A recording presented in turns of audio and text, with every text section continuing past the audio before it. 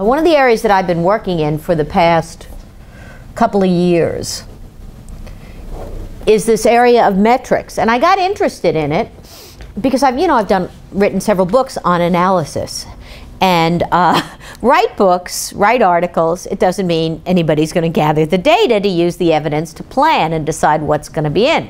You got to know your tribe. Right? You gotta know who the tribe is. It's one thing if you're in the classroom and you start talking and people are clearly not there.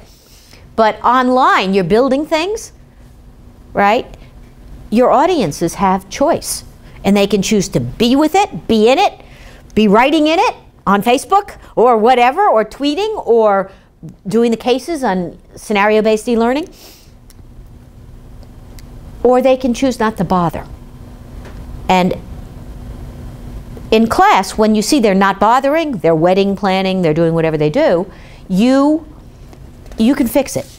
You can fix it. I can just go and I can mess with his hair. No, I wouldn't do that, but I could do something. I could lean right in over there. I can do stuff. I'd use an example that I knew was relevant to him. Or I can do things. There are things I can do. I would get more tangible. I would get more vivid. JT used several examples today. They were very vivid. And you could just see people in the class a little leaned in. Right? It's good. And you can do that in the classroom.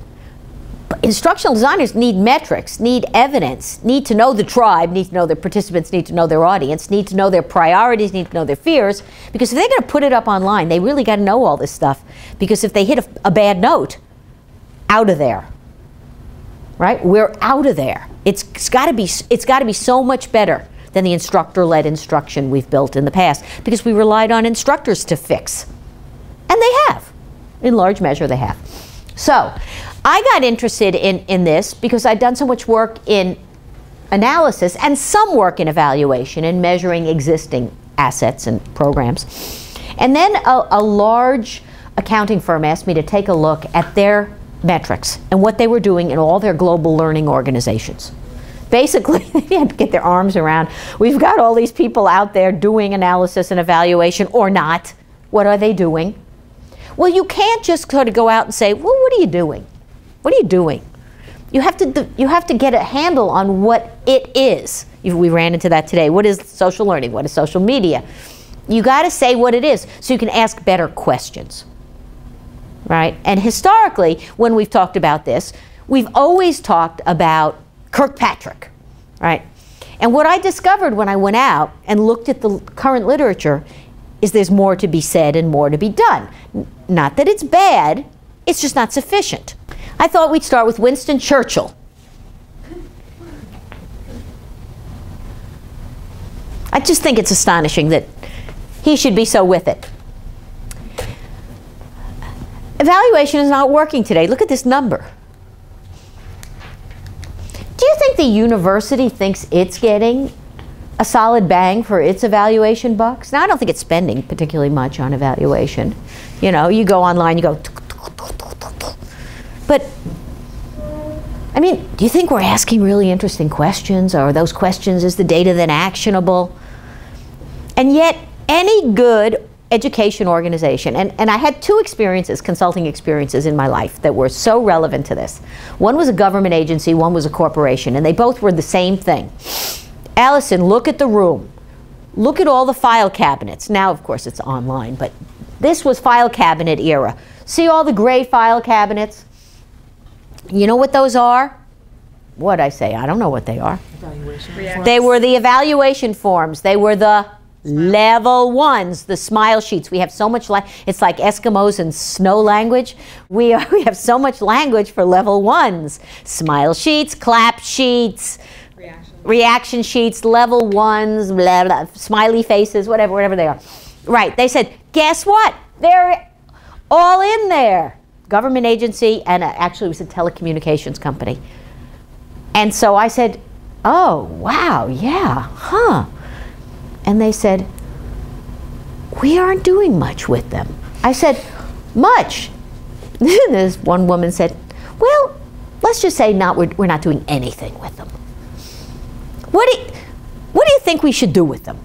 And that was a project I had in both places, which was to make Make recommendations about how to make the data more actionable. And folks, that's an organizational issue. That's a bravery issue. That's a white space issue. That's a strategy issue. You know, they didn't really need an instructional designer to say, if you ask questions like, did you like the instructor? And you ask questions about what was good about the class, what wasn't good about the class.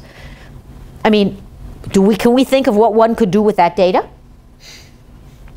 No, I don't think you need a doctorate to figure that out. You just got to decide you're going to do it. Do the thing. Okay, so, I mean, look at this. This number's sad, sad, sad, sad. What about you? What about your organization? I feel confident that there's very few of you who work in organizations where you're using a constant flow of data. But let me tell you who is. The casinos are. And let me tell you who else is. Walmart is. You check out at Walmart, they're asking you 2 or 3 questions. I'm asking you 23 questions because we wouldn't answer them. But 2 or 3 questions, oh yeah, we'll answer them. Right? They're using data, and we should be using data. This university, every time you go up near the website, ought to pop up a question or 2 so they get to know you. We need to know our SDSU tribe.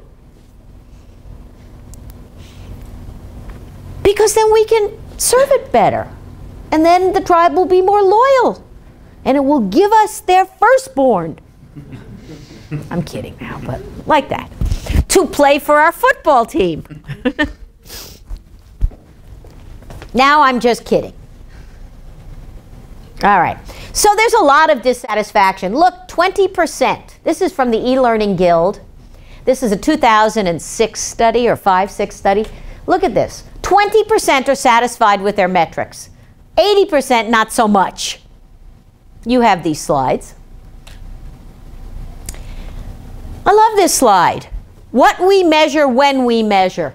Whose work is this? Who is that? Bob Hoffman knows. Come on. That's Kirkpatrick's. Yeah. This would be called level 1. This would be called level 2, level 3, level 4. And this would be, what year did he produce this work? 1950, approximately. Right. In an era when instruction happened in what form? Classroom, like this, just like this.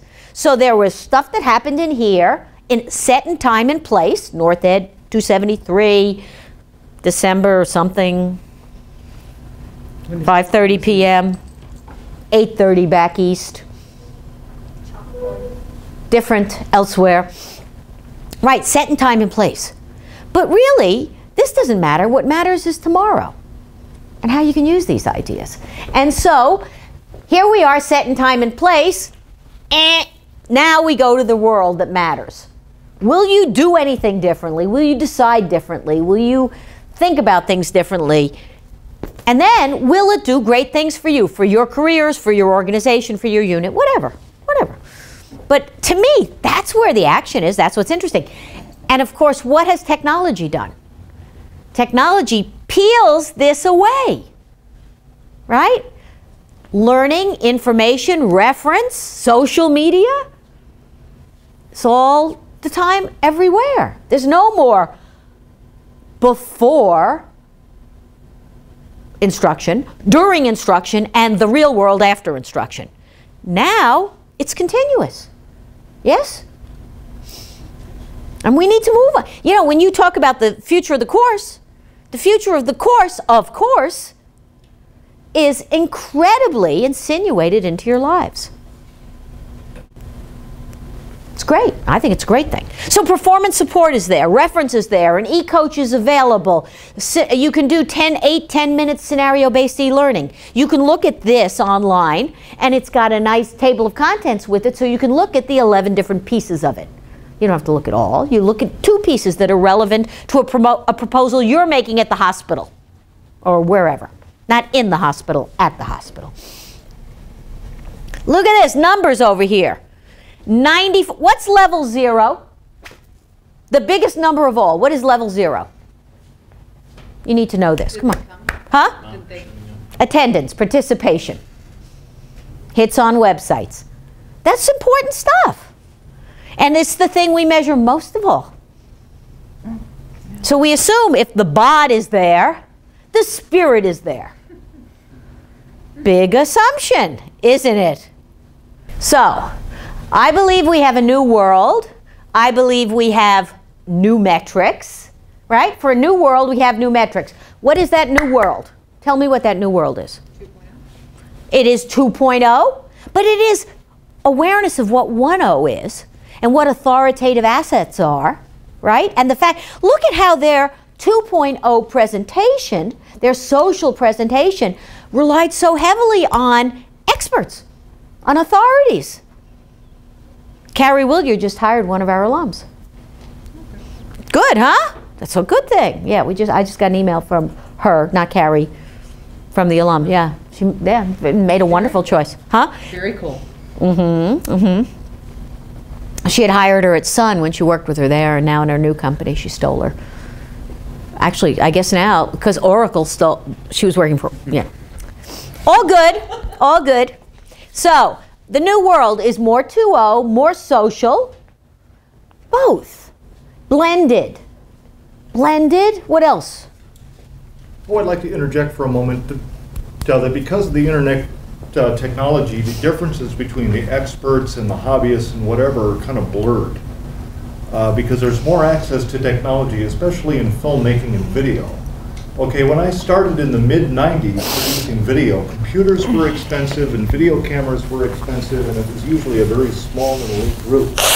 But now with iPhones that have the editing software already built in, anybody can make a film and upload it to the internet and become a star overnight. So it's kind of a blur between the experts and your average Joe.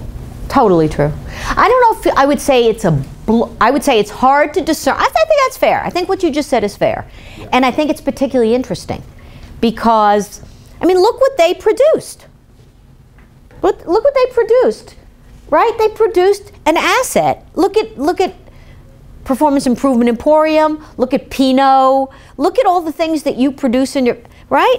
In the old days, in the only Web 1.0 days, you had to have access to a suite of software. You had to go get yourself a programmer. You know, there was a big distance between us and access to the rest of us.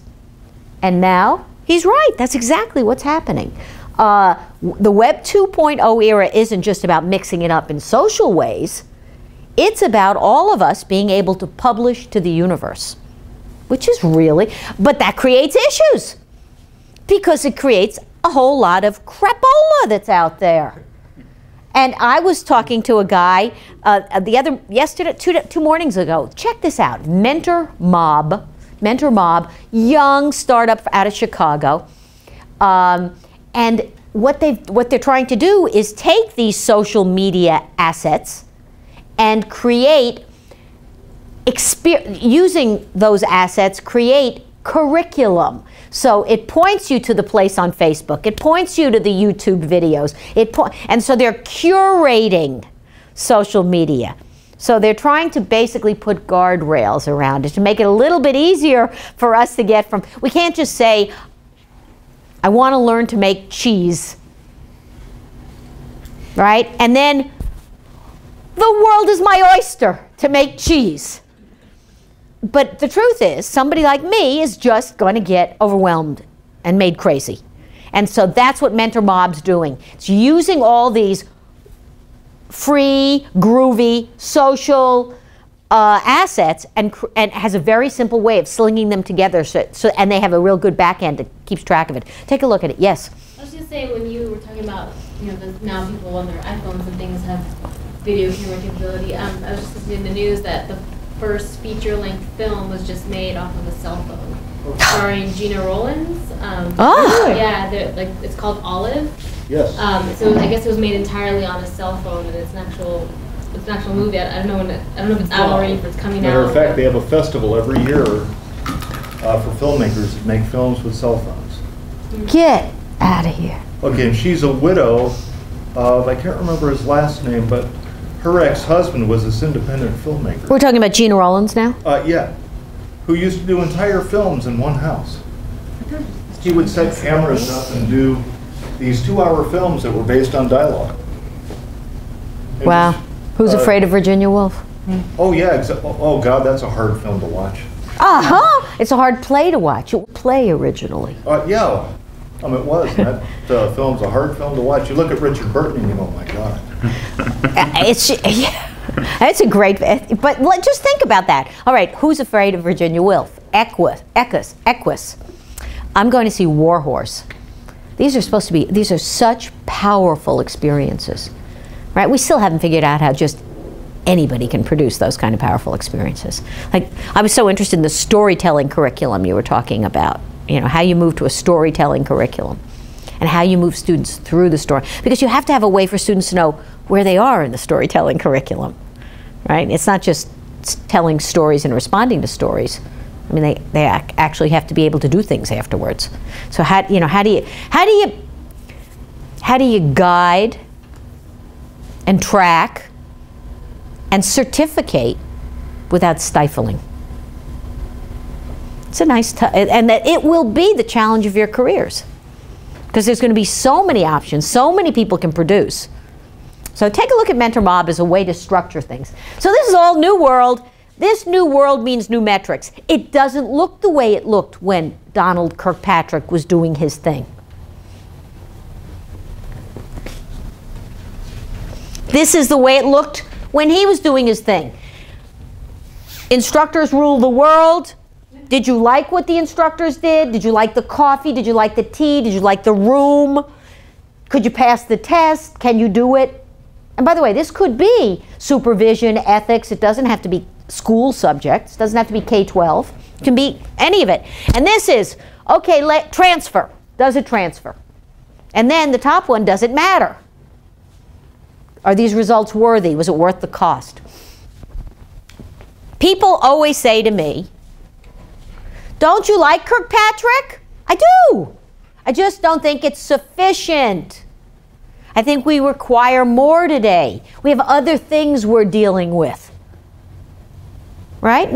We're still dealing with these things.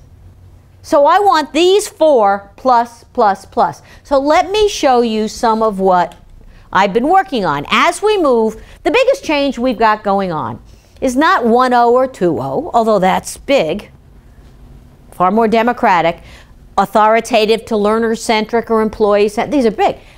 But the biggest change I think that will touch you most immediately is classroom to workplace-based or life-place space-based, right? So if you're working with nurses in a hospital, it's no longer just getting them in a room and briefing them. It's what can you give them to help them do the job better. That's why job aids, performance support, checklists, mobile is so bloody powerful, or even short learning scenarios. So powerful. So all of that changes the purposes. And remember, we're consultants. Evaluators, analysts, evidence-driven people are consultants. And so we're usually working with customers. Sometimes we're the customers ourselves, but mostly we're working with a various array of customers. And so we have to have a way to talk to them about what do you want, because you can't answer every question. What do you want? You cannot answer every question. So here are some of the questions that I think. I've focused on a dozen. First question, who are these people? Who's the tribe? What are they up to? What are their priorities? What are they good at? What keeps them up at night? This is classic analysis, yes? Number 2, all these things we've been delivering, does it fit? Does it work? Why people perform and don't, and what will increase alignment, transfer, and performance. Does that sound familiar? Right? That's classic root cause analysis, classic analysis. This is classic metrics. We need to ask this question. How satisfied are people with the learning events and instructors and the on-demand and workplace resources? That is so different than what you see on most smile sheets. And it reflects what's going on today. But it is level 1. People make fun of level 1. They say level 1, poo, poo, poo. Right? Oh, that's just level 1. Well, guess what? I think level 1 is more important than it's ever been, not less important. Why do I think so? Because people don't have to stick around. Because they have choice. Motivation. Yeah, if they're not seeing it's good, seeing how they can use it tomorrow, seeing how it reflects on where they ran into trouble yesterday and trying to repair or sell or make a decision, out of there. Satisfaction is way critical in a world that's decentered, where stuff is sent out to where they get to choose. Sure. Okay, it's the first 4. Number 5. And remember, this is the basis for conversations with customers. Now, you're going to have some customers who are going to say, I don't have to deal with regulators. I'm doing a webinar for ASTD on Tuesday afternoon, morning here, afternoon back east. And one of the examples I use, they don't have to worry about regulators. They sell high-end food products all over the world, you know, fancy cheeses and things. They don't have to worry about regulators. But the other example we're using is financial services. They have to worry endlessly about regulators, endlessly. So this is an important question for them, but not for the other one. If learning happened, level 2, you wouldn't believe how often people skip this level, that number 6. You saw on the Kirkpatrick thing, it's level 2, 33%. That means 2/3. I remember I was really a young professional. I was doing some work. It was a telecommunications company. And I said, well, if we're going to go do the work with them, don't you think we should do some assessment of whether they learned anything from these classes we're offering? It was all face-to-face in that era. And the person who ran the group said, and they came from a variety of cities, and they said, absolutely not. That's not our culture. We don't assess whether they learned or not. Why?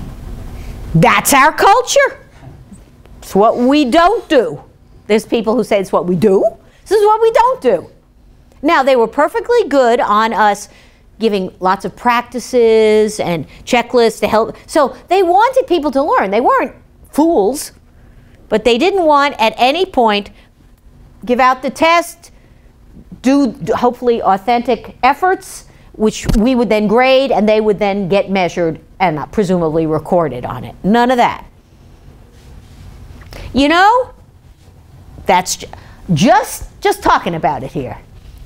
If we are influencing prize strategic outcomes, of course, that's critical. You often have leaders and managers who say, give me that, I want that. Here's what I really care about. These are the 2 things. These are 3. Find that out. Find that out. Look at the next one, talent management. Right? We talked about this semester. Attraction, retention, and advancement of individuals in their careers. Number 9, oh, so much we're doing. Oh, so much. A big tally. Number 10, this is big today. The adequacy of our guidance systems. The adequacy of our guidance systems. In other words, are they lost in space? Can they find it? I cannot tell you how often we produce things and they say, too much. I couldn't find it. Findability is a huge issue. Filtering. Was it Clay Shirky who says, the problem isn't creation, the problem isn't production, the problem is filtering. And I do believe that's a big piece of what you all will be doing.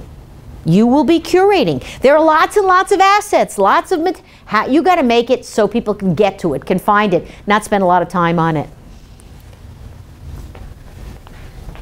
If learning turned into action, performance, and habits at work, and number 12, are they on board? Are they a good 2.0 contributor? Are they generously suggesting, commenting, mentoring, coaching? Yeah?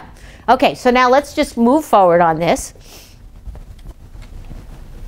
And you see the 2.0 influences there. And you see the level of detail we're at here. While you see Kirkpatrick's work is influential, you also see that what's going on in our world is perhaps even more so. Example. So this really happened. And this happens all the time. Somebody wants some help with something, and they don't have any time, and they don't have much money, but they want help. And this is what he said to me in an email. So we've switched our trainers to performance consultants. As you know, we did classes for them, gave them some books, some online things. No, this is good. This is not bad. He says, I want to know how it's going, if they're growing into performance consultants or not. So I then said, what is this guy really wanting? What purposes should drive my evaluation effort? And it can't be all 12. So I used this with him. And we talked about it. I sent it to him ahead of time, and then we talked about it. And he said, I want all 12. I said, you can't have all 12. I said, you got 3 times the amount of money and twice the amount of time? He said, nay, nay. I said, okay, then let's focus on what you really want. And this is what he said, I want them all, but okay, these are the ones I need in the next 6 weeks, 2 months. And that's them. I want to know the folks who are doing it well, how come? What's up with them? What's driving their success? I want to know what's getting in the way of those who aren't doing as well.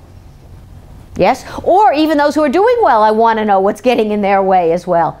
Right? I want to know how we make them, I want to know what the root causes of success are. So you see a little bit of analysis going on because he wants to figure out the next wave of solution system to put before his people. He also needs to be able to name some successes. He needs to be able to talk about, look what we've done for some of our customers throughout this financial services organization. And finally, I thought this was interesting. He was interested in the 2.0 world. He wanted to know if they were commenting in discussion boards and blogs, and if they were helping each other and mentoring, and I thought that was interesting. I wouldn't have guessed it. That's what he said, I want to know. So when I'm at this level of detail, I can go and get this. Can you all see how this will structure your inquiry? Yes? Can I? Now you're going to do it. Okay. You can use no more, you can select no more than 12. You're going to work in 2s and 3s. You've got 5 minutes. This is so real, folks. 2-hour class. Email etiquette. 2 hours. 2-hour class. That's what we've been doing at the organization. We have a 2-hour class in email etiquette. And in the class we have, it's a very good class, very active, but we also give people numerous online examples and policies, which they really enjoy reading. And the class is typically full and it gets really good reaction evaluations. Nice. Well, one line leader had the temerity to say to us, I wonder if the emails are any better. Can you imagine? You and your team decide to do a little measurement. Maybe the class could be better yet. Okay? So, I want you to look, okay? Talk to each other and tell me, you can ask me any questions you want, but tell me what you think where the focus should be. Why don't you just talk to each other, take a minute or 2. You got 12, you can't have 12, you can have no more than 3 or 4. There you go. Why they perform and don't, fit between what they need and what we deliver if learning happens. Okay, now, you're all sitting there and thinking, well, maybe that's what they always want. Nay, nay, try another one. We'll do this together.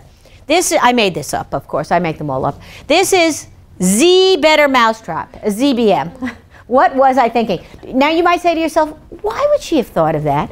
Well, you know, you wander around the web and I saw this funny little picture. I thought, I'll make the whole problem so I can use this stupid little picture. And that's why I used it. It's that kind of deep thing that drives me. A deep commitment, not that I've ever touched. Look at this high-tech mousetrap. Give it a look. Right? Whoever had a mousetrap like that? All right, so read it, please. Our 550 salespeople really got the new product. So we asked them to form a social network with the new people, these are the Americans who got it, with the new people in Canada and UK, right? And so look, to coach the new folks in our I want to know how we're doing with the new sales force and with these new ways of training and development. How are the original sellers doing with their new roles? Okay, so now you tell me, what do you think? Talk to me. Huh? 11 and 12. Certainly. Maybe 11, certainly 12. What else?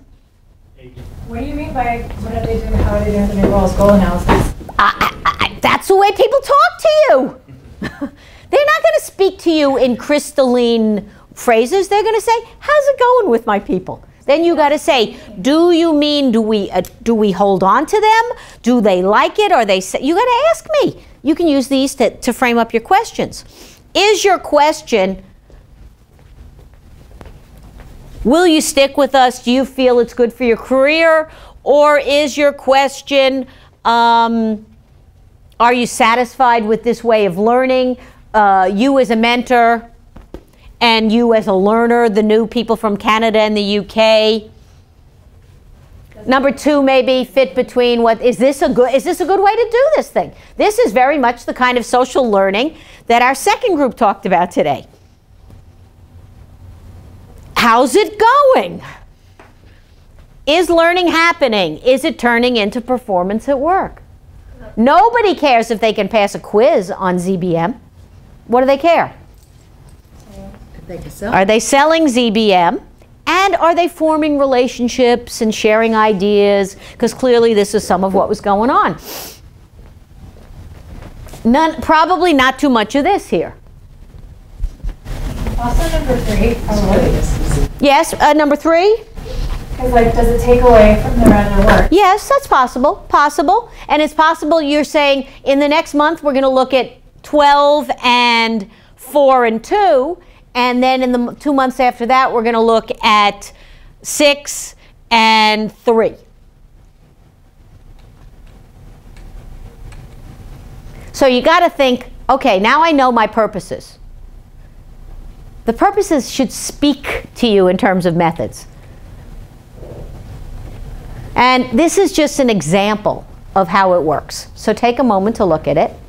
We'll not overdo this here. Does this make sense to everybody? So to see if learning occurred. Error identification, classic instructional design. Look at the indicators. It depends on what we're talking about. Repair is different than sales, is different than community college retention. You got to know what you're up to here. Look, to determine contribution to prize strategic outcomes. Take a look at Spitzer's work. There's he does some really nice work. Learning effectiveness measurement, learning effectiveness measurement. And there's a bibliography at the end of this, so you could take a look at that. He also writes pretty clearly, so you might enjoy that. But this one, you can't do this if you haven't done a good job on the analysis, defining what will make you happy. What do you prize? What matters? So you got to have a good analysis to then measure. But we know this, don't we? We know this. This we know. And look at the kinds of things we care about.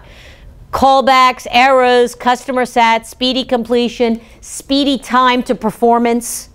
Right? You all read an article for tonight about, what is it? Time to competence. Speedy time to competence. When I was doing some work in it, for tonight, when I was doing some work in an insurance company, that was the main thing they were interested in. They didn't want to put new people, and they're hiring many new people now. They didn't want to put them in a long pipeline. They wanted them to be able to get up on the phones and help customers faster. So it just depends what you're talking about here.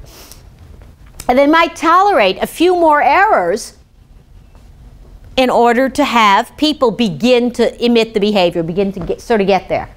Willingness to share ideas. What was that? Number 12. Generosity, contribution. You can look at word clouds, participation, the quantity, the quality, the satisfaction of employees, retention numbers. And then I think that to see if we advance careers of our people, right? Are we helping? So look at these. Are career paths specified? Increase in promotions from within. Promotions from within is a really interesting number. Really interesting number. And when you see that number go down, you just know that inside people are going, "Arr." I just was reading something in the Wall Street Journal where people were just, they were exercised because the promotions, there were not significant promotions from within. So this kind of summarizes it. I call it marble, and I think it emphasizes my thoughts about metrics. We need more data. We need more sources of data, and more interestingly, we need the data more often. Waiting until the end of 16 weeks, that may be standard here. You know, there might be pushback if you tried to do it more often, but it would be far better to ask 2 or 3 questions every week or other week than it would be at the end of 16 when it's too late to do anything about it anyway. More data, more sources, more often.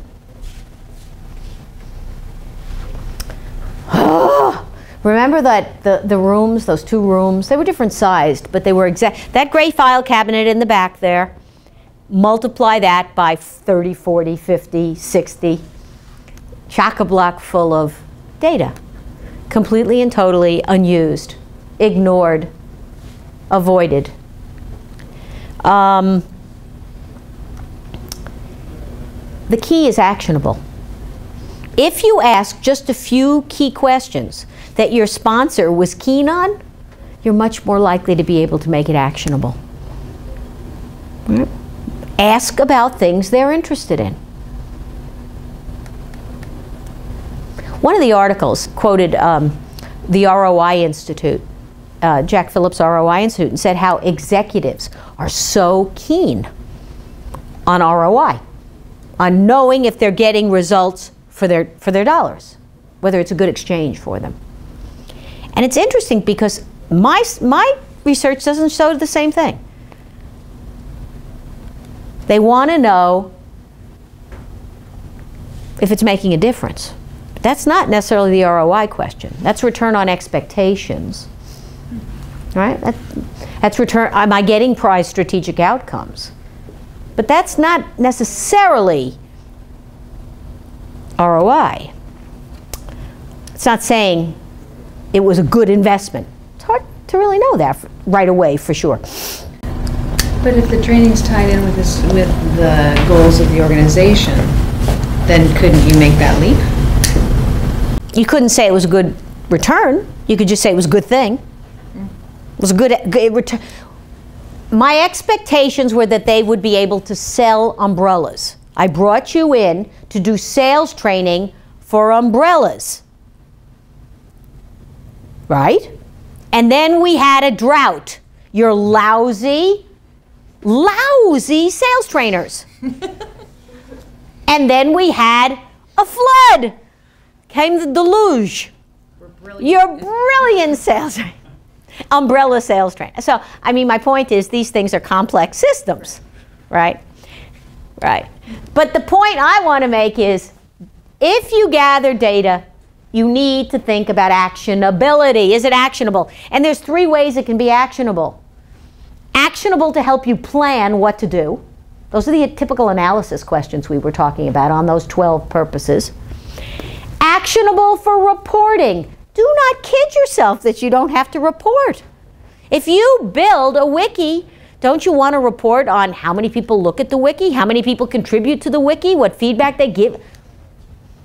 Sure. You do a workshop on email etiquette, don't you want to have some sense of what percentage of the organization went to the workshop and then what percentage actually went online to look at the resources?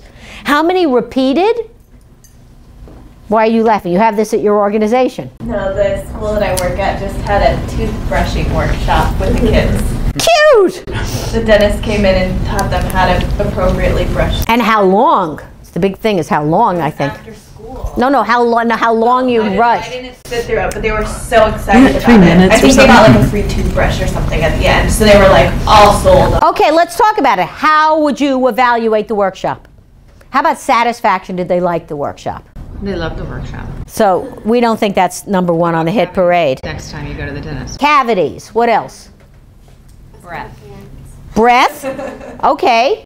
Talking to the parents. Oh, yes, talking to the parents. And what's the question you're going to ask the parents? Are the kids excited about brushing their teeth? Are they doing it by themselves? Are they doing it? Sure. Or teaching someone else in their family. Maybe has toothbrushing gone viral? Exactly. But no, this is real. This is but okay. So, but if I wrote a check to the San Diego Foundation for the toothbrushing, which I happen to think it's important. It's not good to not have teeth. It's bad. So you want them to start off with the right number, lose them, and then get more good ones. So this is a good thing. But it isn't about talent management, and it isn't about their satisfaction with the experience. Really, did learning turn into action, habits at home? And did those actions and habits meet the 3 criteria for good toothbrushing, which is kind of it's frequency of and length of. I made this up, but I think that's probably, you know why I know this? Because with classes, we've done things on, there's all this online music for kids to make sure they listen to the music and they brush throughout the whole music so they get the length going. You know this from doing this with your kid. Oh, yeah. Okay, so plan, report to the funder, to the boss, to the government, whatever. Improve. Isn't that simple? Plan, report, improve. I'm not saying you need to gather data that does all 3, but if you gather data and do none of those things, you won't be gathering data for long. You'll have file cabinets or online file cabinets. You have to start with a control group? No. Heck no. You're not doing, that's not the kind of, you're doing an evaluation, judgment of worth. You're not doing research that you necessarily generalize to all God's children with teeth. Okay? So, she liked that. I thought it was funny too, but nobody else did. So, anyway, you want to be able to repurpose your methods and data. So, for example, you would repurpose, this toothbrushing thing is very fertile, you would repurpose dental records, right? You would repurpose the records you had of how much toothbrushing was going on at this little elementary school or big elementary school. Sure. Climate surveys, exit interviews, this is all good, sales data, it's all good data.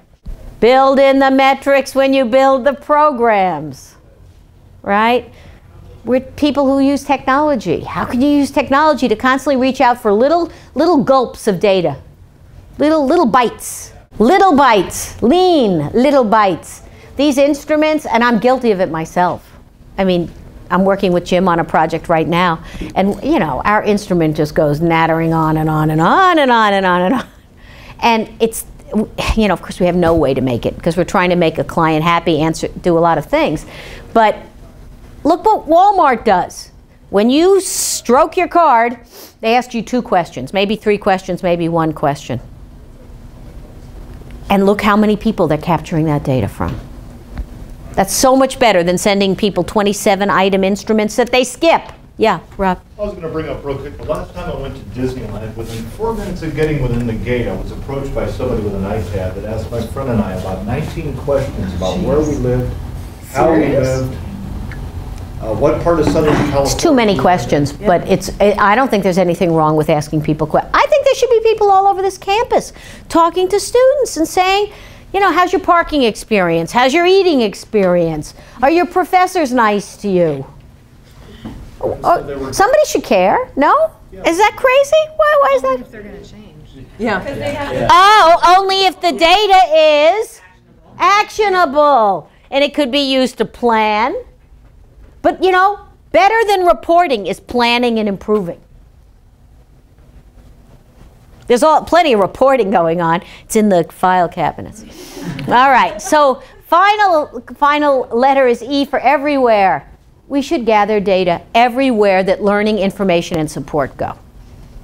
So it's not just, you know, you finish the class, here's the evaluation. And it should be, there should be evaluations of onboarding, and there should be everything that happens. And if they're only just 2 or 3 or 4 questions, people like to give you the data, especially if they think you do something with the data. Is this not the ultimate? Look at this. If I had 8 hours to chop down a tree, I'd spend 6 sharpening my axe. I love that quote. Is this not true for you in your lives too? Yeah. Sure true for me in my life. Not that I always do it, but I know I should. Just wanted to share this with you. It has nothing to do with what we've been talking about in particular, but Trial of disillusionment, I love that. But that up top, this is really interesting. This is the Gartner hype cycle. And it's about technology, and it relates to a lot of the things. Let's talk about Second Life as an example. Up there it says visibility. It doesn't say it clearly, but it is up there, visibility. I promise you it says visibility up there. So here we have, in comes Second Life. Ooh, 1 million dissertations, ecstasy, San Diego State and everybody else buys an island. Everybody's got to have an island. Nobody wants anything in the heartland. Everyone wants an island. Okay. Peak of inflated expectations. The trough of disillusionment. Look here. Somebody says, you know, there's a lot of things we can do with that. I mean, what's interesting isn't the islandness of it or even the avatarness of it. It's the immersiveness of it. It's the relatively inexpensive, and now you start seeing other tools coming on to create Second Life-ish experiences. And so here we go. We begin to move, and I'm seeing it, into the plateau of productivity. And then you can think of e-learning. Social media is very much over here. I mean, you just really feel it. It's go. I mean, you can hear it. Go. But when Jim Marshall and I did this study, there's not so much of it going on yet. It's more like, go. You really ought to, should have. And it has possibilities, but it's clearly heading up here. And then there's going to be lots of articles about this. And then it's going to become normalized and ideally standardized in the sense that we know what we're talking about when we do it, and we have some actual research-based lessons on how to do it better. So I thought you'd think this was interesting. And if you want to read a jaundiced perspective on technology, I thought that was pretty good. Because we've been talking about it positively. So here's some resources. You can all get to these. So that's it. I promised you 6:15, Bob. And that's all I had to say. Your last one. Well, I don't think, it's not exactly my last class. I have another one next week for the doc program. But yeah, it is my last ed tech class. And you should see some of the comments on my Facebook page from students who were in there's one from Joe Williams. He's way before your time, Bob. He was in my class in 1977 when I first came here. Whoa. And he was talking about his experience in it. And okay, now you have to friend us all so we can see this. yeah, I don't know how to, you tell me you want to be and I'll say yes, it'll be no big deal. I don't think as long as, there's no problem about that. So that's it. I have nothing more to say. And Yeah. Thank you. oh, it's my pleasure.